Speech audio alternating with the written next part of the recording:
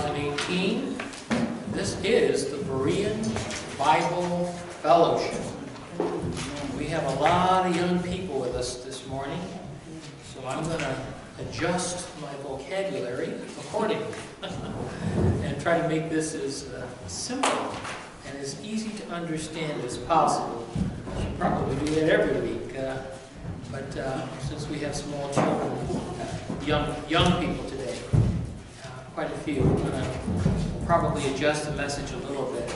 I remember as a young person growing up, my dad always used to tell me, when you're doing public speaking, you always have to consider your audience.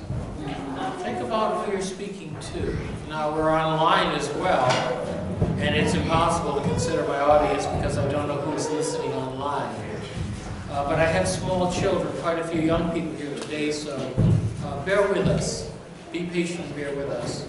The topic of today's message is the restoration of the mystery, the restoring of the mystery. Now, right away, some of you are going to ask the question in terms of the mystery, what is the mystery, and why does it need to be restored? And those are valid questions. Well, when we use the word restoration, a lot of folks would replace that word restoration, and in Christian circles, we would use a term like revival. When you use the word revival, Christians are very familiar with this term revival. And we've had revivals down through the history over the past 2,000 years of the church. But I would dare say that most of those revivals were not revivals that were honoring to God. Probably one revival that meant something of substance was with Martin Luther. We're talking about the Reformation because they talked about restoring the understanding that you're saved by grace through faith. Right? You're justified, you're declared righteous by God's grace, and that comes through faith. So when we talk about something as simple as the gospel, the word gospel means good news. It means good news. When we talk about salvation, knowing that your sins are forgiven, knowing that you have a relationship with God, and that in the future, when God raises the dead and the rapture of the church takes place, you're going to be in the presence of God. You're going to be in the presence of the Lord as a saved person. And the technical term is a member of the body of Christ. Now, the Bible uses lots of incredible words, vocabulary, and it's important that we understand that God uses a very precise word because He's trying to convey a certain message. And that requires very technical, sometimes, language. So He uses the right word to get across the correct meaning of what He wants to say. We might say that He says what He means, and He means what He says. Right? But we've gotten into discussions with people, and sometimes they'll argue. They'll say, well, it says all, but it doesn't really mean all. Well, God is absolute truth. And He chooses His words judiciously. In other words, He's very careful in picking the exact word that He wants to use to convey specific meaning. Well, and people are quick to say, oh, that's your interpretation of the Bible. Well, if the Bible can be interpreted 100 different ways, it's useless. What good would it be? Right? What good would it be? If you as a parent, if I were to say to my child as a parent, don't stick your finger in the socket of the wall. Don't plug things in there. My kids were small, they liked to experiment. And I have to cover up those little plugs in the sockets of the wall because I didn't want them sticking things in there. I understand that they could get electrocuted. One mistake like that would be fatal, of course. So I said what I meant, and I meant what I said. And I took precautions to make sure, to ensure that that kind of mistake won't take place. Do you know that God does the exact same thing in His Word? So that when you read the Word of God, the Bible, you can get the correct interpretation. There's only one correct interpretation of every verse in the Bible. Now, there may be many applications that are different. You may be able to apply it in lots of different circumstances. That's true. But there's only one correct interpretation. Now, when we're opening our Bible, and here we are, members of the body of Christ, saved people who love the Lord Jesus Christ, who know Him personally, how can we understand the Bible? Well, the Bible is divided up into different sections. And we hand out this chart, which is a beautifully done illustration. I'm going to put it right up there so we can see it on camera. We don't have the life-size one we sometimes have up, but we've got the little one. And many of you have seen this chart. And we see the Bible divided up into times past. There's the past. Then we have what's called the but now, which is the present. The present has been about 2,000 years now. And we have what's called the ages to come. That threefold division. Past, times past. The present, which is referred to as the but now. And the ages to come. This information is located, by the way, in Scripture. We've got it in Ephesians. Time past, we see it in Ephesians 2:11 and 12. That expression, the but now, Ephesians chapter 2, verse 13. The ages to come, Ephesians chapter 2, verse 7. So if you're looking and you'd like to see where in the Bible this is, and you should check out everything we say. Be a good Berean and check everything out. Those are the verses. Very easy to find. To see that for yourself. Well, we ask the question, well, what applies to us? All of the Bible is for us to read, right, to understand, but not all of the Bible is given to us as instruction. In other words, what are the rules? What are the house rules that apply to us? We talked about that word dispensation before. Paul says in Ephesians chapter 3, don't you know that a dispensation has been given to me? Don't you know that God has given me something very special here? He's given Paul a dispensation. Paul is called the apostle to the Gentiles. Now, if we go in the Old Testament, Julius mentioned Moses a few minutes ago. Moses was given the law. Moses is called the lawgiver. It's even called the law of Moses. Is it Moses' law? Of course it's the law, God's law that He gave to man through Moses. But if you didn't listen to Moses, you were in trouble. God wasn't happy with you if you rejected the teachings of Moses. Some weeks back we studied the parable in Luke 16, parable of the rich man and Lazarus. And we saw the man in the parable who says he didn't want to listen to Moses and the prophets. He wanted a sign. He wanted someone to rise from the dead, and then his 5 brothers would listen and pay attention. And what did Abraham say to him? He said, no, no, no. If they refuse to listen to Moses and the prophets, even if someone were to rise from the dead, they still won't believe. Now, we have a similar situation with the Apostle Paul. Paul is to us today what Moses was to the nation of Israel in the past. So now we're going to compare and contrast things. When we're studying things, it's very helpful if we can do comparisons. We compare this with something else to see what is the difference. And we need to understand that there are differences. Amen? Amen. Someone's crying. I hope it's not too painful. So we're going to compare and contrast just a little bit. So I'm going to ask you to turn to our verse this morning, which is Ephesians chapter 3, verse 9. And I hope you have your King James Bible with you this morning. We recommend the King James Bible. And maybe one day we'll do a study on why the King James Bible is the Bible that we use. That's a big topic. I don't want to get off track with that this morning. But turn in your King James Bible to Ephesians chapter 3, verse 9.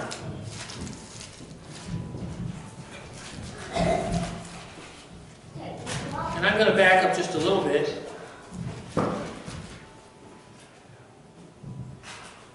Let me back up a little bit because I want to lead up to that verse. Let's go. Let's begin beginning of the chapter 3. For this cause I am Paul, the prisoner of Jesus Christ. He's in chains when he's writing. For you Gentiles, if you have heard of the dispensation of the grace of God. Remember we said that word dispensation means the rules of the house. What are the rules of the house? Paul has been put in charge as an apostle, as a messenger sent by the Lord to give this message to Gentiles. Now you remember, God wasn't speaking to Gentiles in the past. God was only dealing with Israel. God had an exclusive covenant relationship with Israel, not with the Gentiles. The Gentiles were without hope, without God, without covenant, without blessings. They were just completely cut off from God. Right? They had just been completely turned over by God. You read the book of Romans. So it's Israel that has a relationship with God. Israel had 12 apostles. Peter and the 11. Right? They had the gospel of the kingdom. They're the ones with a relationship. Now God raises up Paul. And he sets Israel aside. Israel's program has been put on hold. Now here's the problem today. Most folks don't realize that blindness in part has happened to Israel. That God has put that program on hold because Israel, as a nation, collectively said, we will not have this man, referring to Jesus Christ, ruling over us. They refused him. They rejected Jesus Christ. They crucified Jesus Christ. And because they have rejected him, God stepped back. And instead of judging them immediately, which is what it might have happened based on all that the prophets had said, but God had a secret. God had a special program. And instead of passing judgment on the nation of Israel, there's going to be a delay in judgment. He has delayed that judgment for 2,000 years now. And God introduced a whole new program. This whole new program is called the body of Christ. It's the mystery. What was the secret? What was the mystery? The body of Christ is the mystery. The body of Christ is the secret. That's you and I, by the way. You ever read your Bible and you read things and most people just stick themselves everywhere in the Bible. They think everything in there is talking about them. Well, that's absolutely not true. That's very arrogant for us to think such a thing. But the Bible does speak to us. It is addressing us. But we need to know, where is it speaking to us? What applies to us and what doesn't apply? That's what 2 Timothy 2:15 is all about, where he says, study to show yourself approved unto God, a workman that needeth not to be ashamed, rightly dividing the word of truth. So if we're able to rightly divide, we're able to draw distinctions between what is for us and what is not for us. Right? So when we see the law of Moses, we know, because we're Gentiles and not Jews, that the law was never given to Gentiles. In other words, you don't have to pay a tithe. God isn't asking you for 10% of your income. You're able to give a free will offering. We took up a collection this morning. We didn't beat the tithing drum. We didn't put pressure on people to tell them to give us 10% of their income. No, we never do that. We're under grace. We have a different program than Israel had. We don't teach speaking in tongues. Why? Because it has nothing to do with the body of Christ. We are complete in him. We're not lacking anything. We're not missing anything. When you pray to God, the door is wide open. The Bible says we can come boldly and make our requests known to him. God is listening. His ears are open to you. Do you have a need? Do you have a prayer request? We listed some prayers this morning. Right? We're going to have some praise reports soon. When God blesses Julius and Raquel with a great house, we're going to hear some praise reports. We're going to hear some praise reports when we hear about Elijah and his school situation. We're going to hear some praise reports when my wife gets her green card and joins me here in the United States. We're going to have some praise reports when God answers all these prayers. Why? Because he's faithful. He's a faithful God. And the Bible says without faith, it's impossible to please God. So do you want to be pleasing to God? You have to have faith. And what is faith? You got to trust Him. God says in His words that His ears are open to you. He hears you when you pray.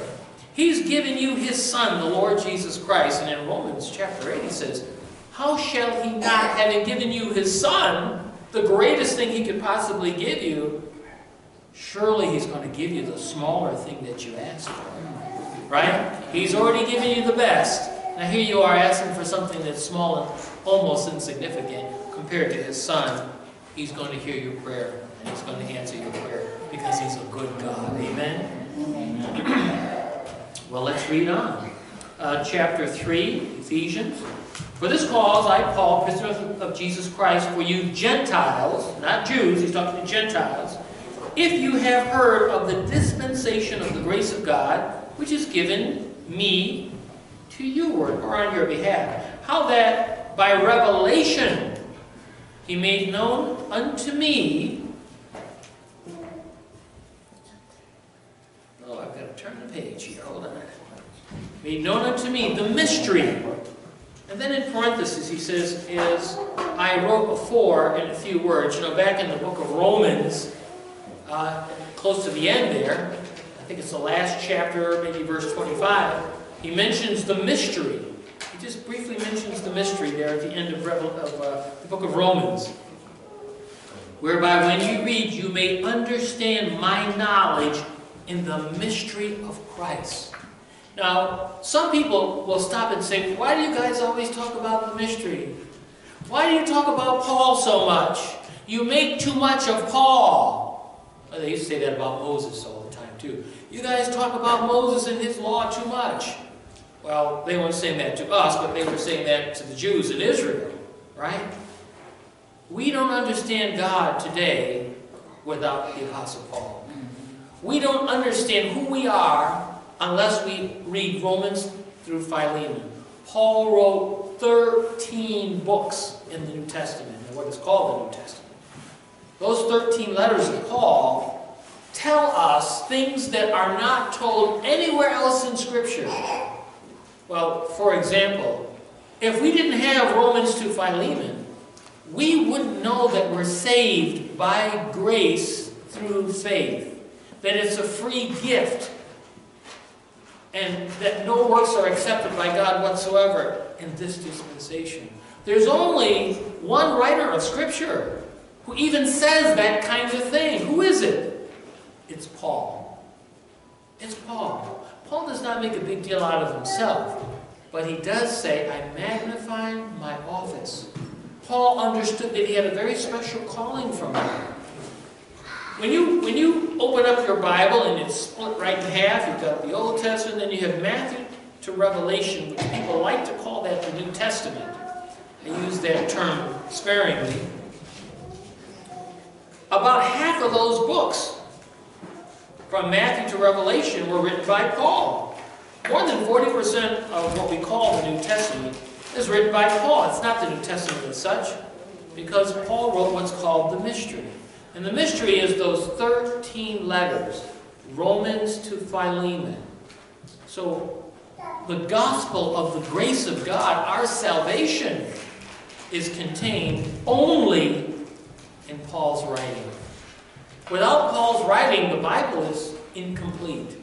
He says that his writing fills up or completes the Scripture. This mystery program, we've handed these out before, so everyone probably has one. So that section in the yellow, the but now, fills up and completes the Bible. The Bible is incomplete without this secret, without this mystery. And why is that so important? It's God's will for us today. When God reveals His will to you, for us to ignore God's will is to be in a state of sin. When God reveals His will by faith, we accept what God says and we move forward based on what He reveals to us. Christians often pray, Lord, what is your will for me? What is your will? I want to know God's will. Well, God tells you what His will is. Ephesians 3:9, and He says, and to make all men, that's women included, generic, to make all men, all mankind see what? What is the fellowship of the mystery, which from the beginning of the world hath been hid in God, who created all things by Jesus Christ. God had a secret. He had a secret. And God revealed the secret. And since that secret's been revealed, God doesn't want the secret to be a secret anymore. He wants everyone to know what His will is for us during this dispensation. During this economy over the past 2,000 years now, what is the church supposed to be doing?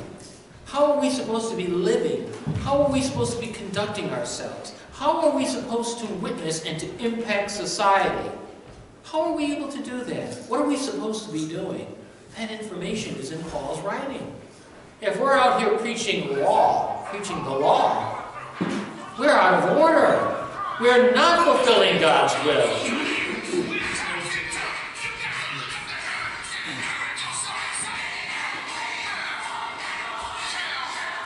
Which reminds me of Pentecostalism. Now, sometimes people talk about revival, and when they want a revival, they want that. They want jumping and shouting and speaking in tongues and people rolling around in the aisles. They had a revival at the turn of the century called the Azusa Street Revival. And what did they revive? They revived an old cultic practice. Today we call it speaking in tongues.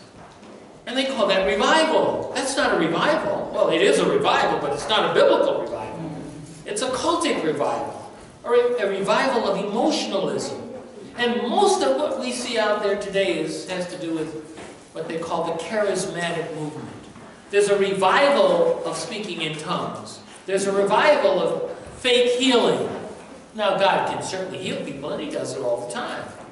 But people do not have the gift of healing, where they can lay hands on you and raise people from the dead. And I've said this before, if you have the gift of healing, why are you setting up a tent and collecting money from people? Why don't you go to the emergency room, to the hospitals, where the sick people are, and lay hands on the sick? And don't stop there. Go to the graveyards and raise people from the dead, because that's what the apostles did. They had the apostolic gift. Now, those apostolic gifts were temporary gifts when the church was in its infancy. And in 1 Corinthians 13, Paul talks about the church in its infancy.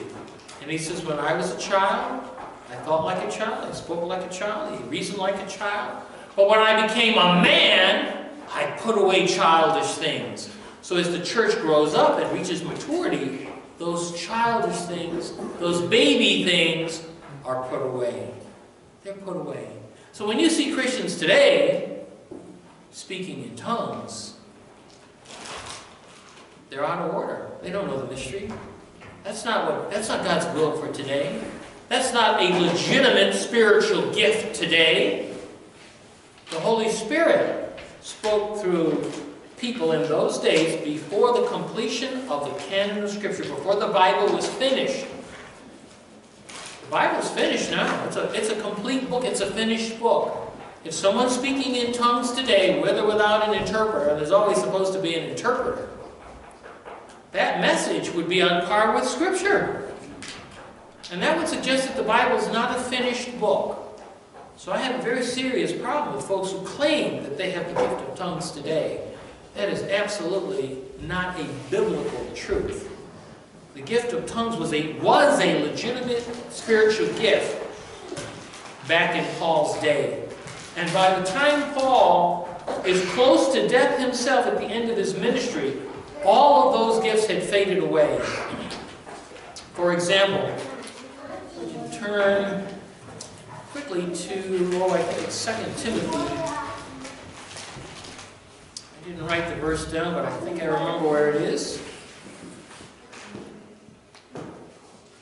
Yeah, it's 2 Timothy chapter 4.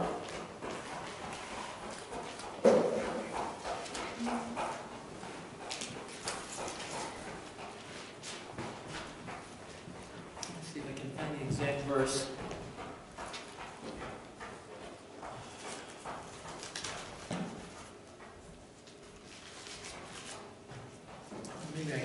the exact verse here.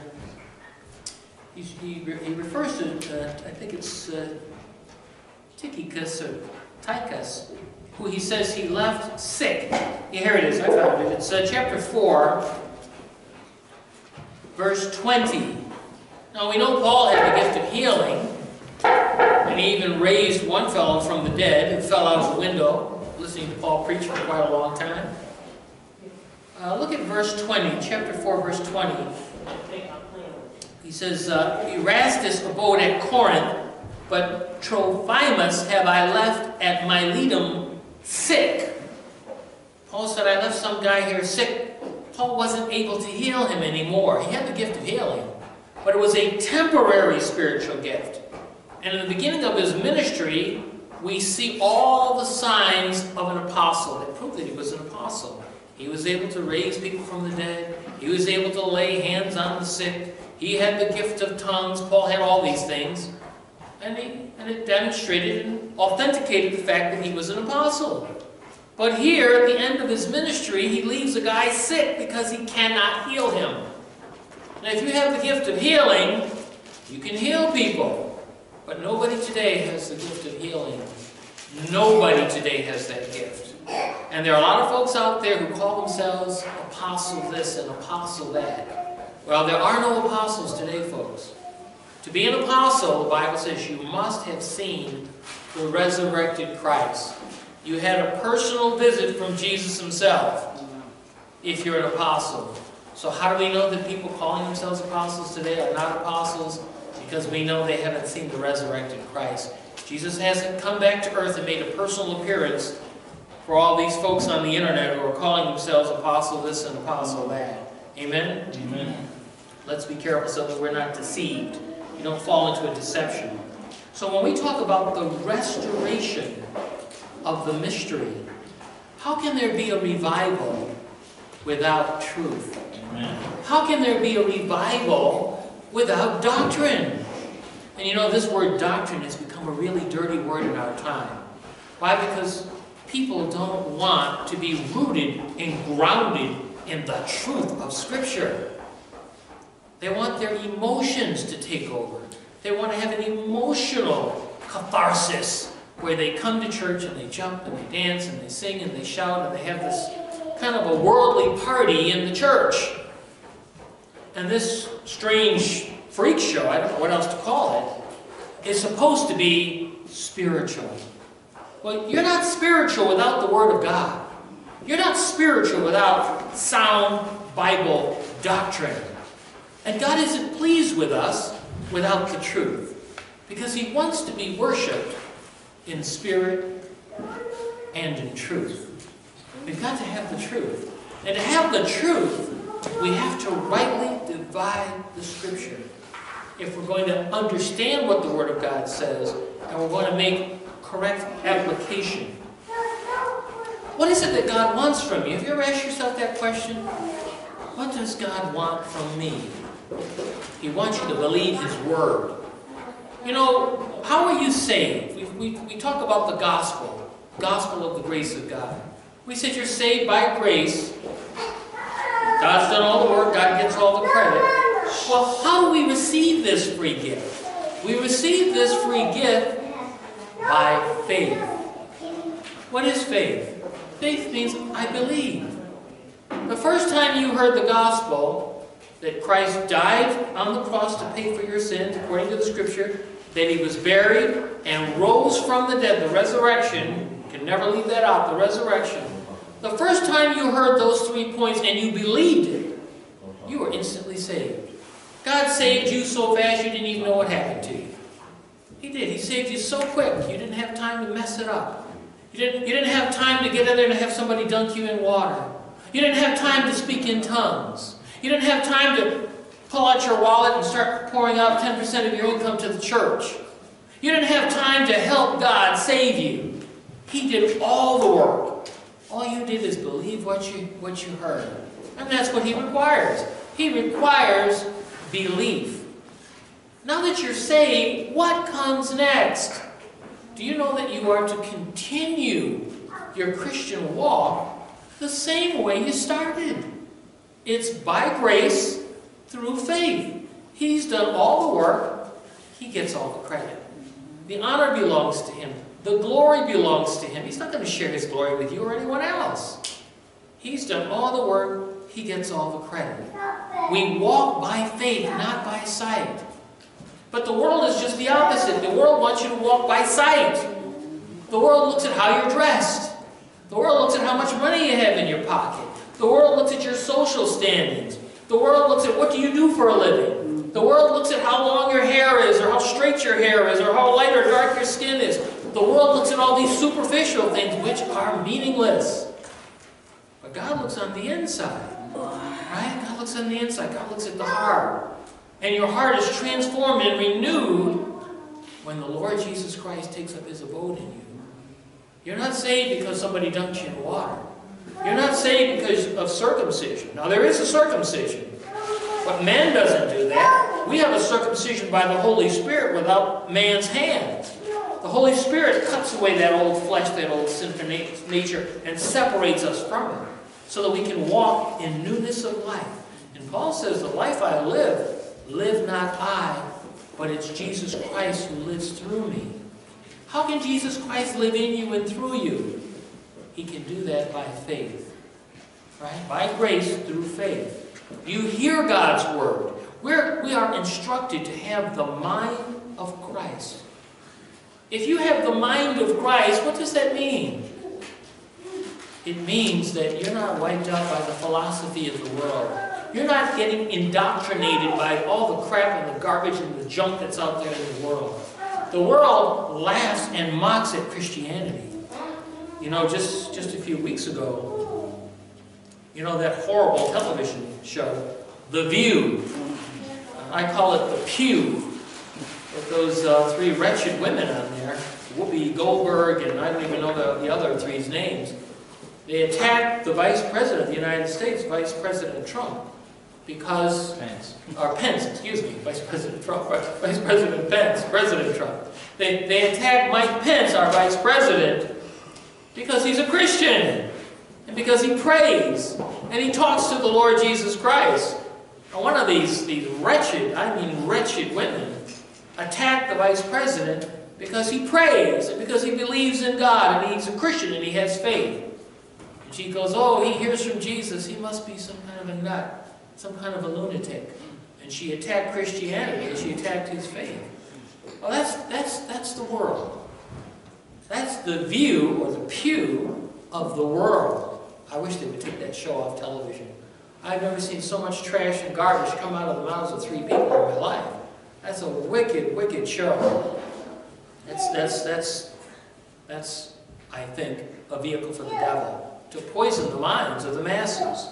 And a lot of what we hear on television is poison.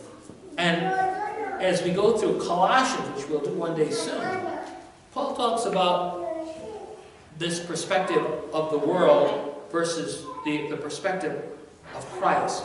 We're saved people. We're to have the mind of Christ. We're to think Christian thoughts, godly thoughts, based on sound teaching and sound doctrine. How are you going to have a godly perspective? You can have a godly perspective because the Word of God dwells in you richly. How is the Word of God going to dwell in you richly? Because you come and you sit under the teaching ministry where the Word of God is being taught, where Scripture is being rightly divided, where you understand your position in Christ today. Now you know that it's only through Paul that we even see this expression, in Christ. We're in Christ. Christ is in us. We're permanently indwelt by God the Holy Spirit. Did you know that the Holy Spirit sealed you until the day of redemption? You are sealed with the Holy Spirit. The Holy Spirit is the stamp that's sealed, which means you can never be lost. You can never be cut off. You can never be severed from God or His presence. We have a unique position. We only know about our position in Paul's writing. Why is the mystery so important? It's important because we wouldn't know who we are. We wouldn't know where we came from. We wouldn't know where we're going. Without Paul's writings, we really don't know much of anything, especially as members of the body of Christ.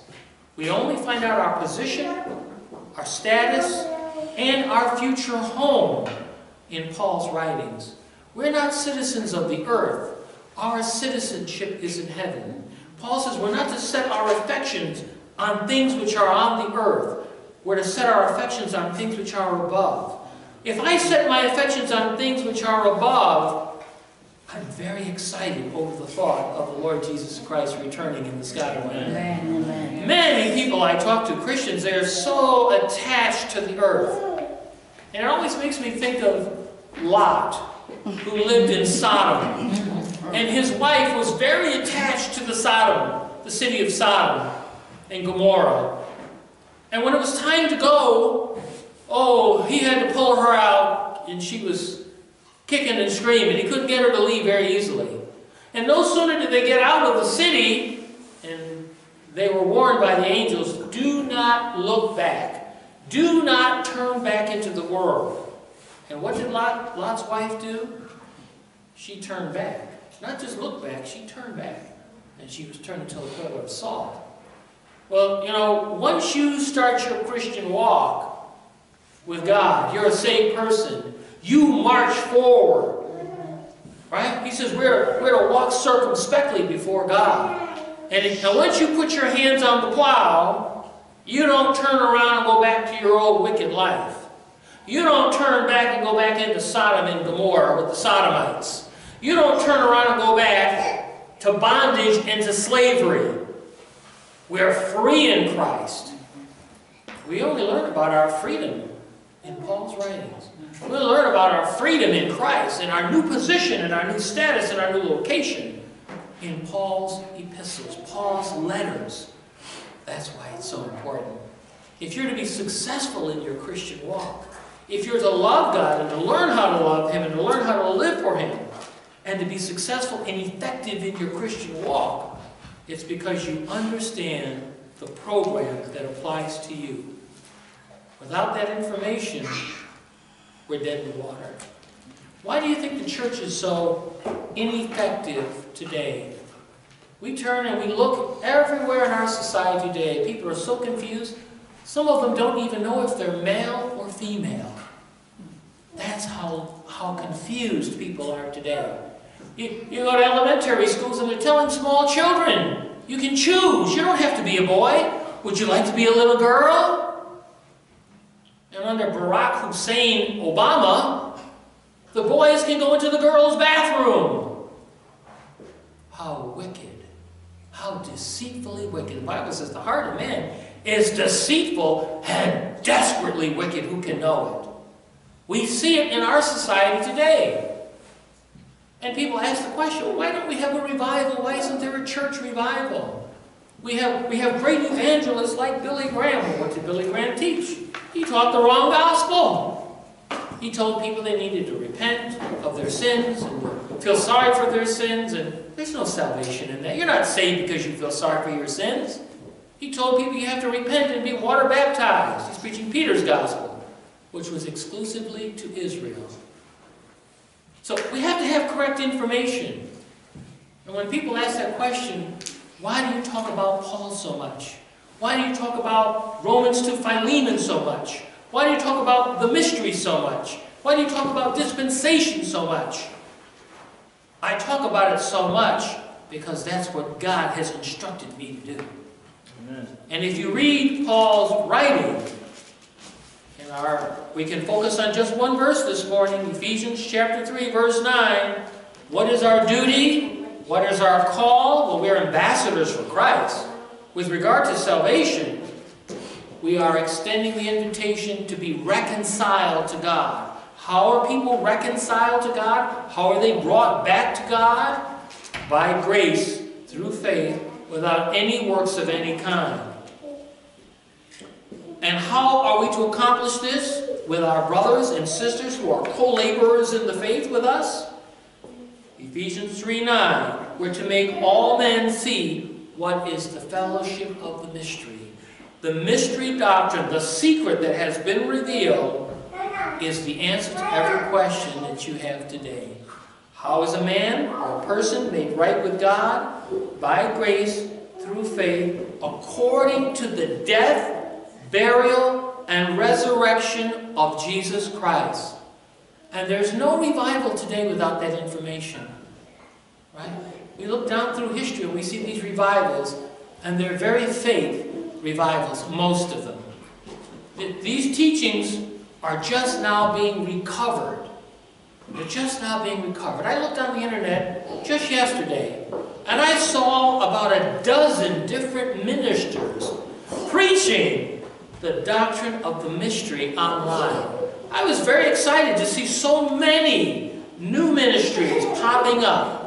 And it might be that they've been out there, but now that we have the internet, for years now, we have the internet, we're able to see what's going on in the rest of the world more clearly. Right? That God has His remnant. God has a remnant of believers out there, ministers out there, who do know the truth. And it's always a minority. It's not the masses. When you see on television a church and they've got 50,000 people in the church, these huge astrodomes, right, with Joel Osteen or many of the other ones, most of those huge ministries, they do not know the gospel. They're not preaching the gospel. They're preaching some social gospel or some social message or something that's not offensive. And Jesus said, "Blessed is he that's not offended by me." You're blessed if you're not offended by the truth. But the world today, the Bible says Satan is the god of this world. And lost people, most of them, are very offended by the truth. So when you open your mouth and you start talking about the mystery, the revelation of the mystery, you're going to be under attack. Satan doesn't want this message out there. This information on the mystery is the correct gospel to preach that saves people from their sins. Telling people to repent does not lead to salvation. Telling people that they need to be water baptized does not lead to salvation. This is the gospel of the grace of God, and it is the only way to be saved today. Amen? Amen. Amen. Well, let's quickly close with a word of prayer. Father, we thank you for this chance, this opportunity to address the Word of God, rightly divided, before your people, Father. Help us to grow in grace and in the knowledge and understanding of your holy word. And if there's anyone listening on video that does not understand how to be saved, on the back of our brochure we have the gospel, which is 1 Corinthians chapter 15, verses 1 through 4. And I want to make it very clear to anyone who's listening how to be saved in case you're out there searching.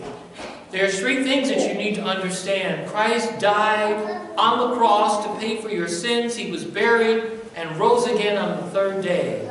If you will believe, simply believe the gospel, the good news, believe in Christ's death, His burial, and His resurrection, you will be instantly saved. God does all the work, and God gets the credit. Amen. Praise God.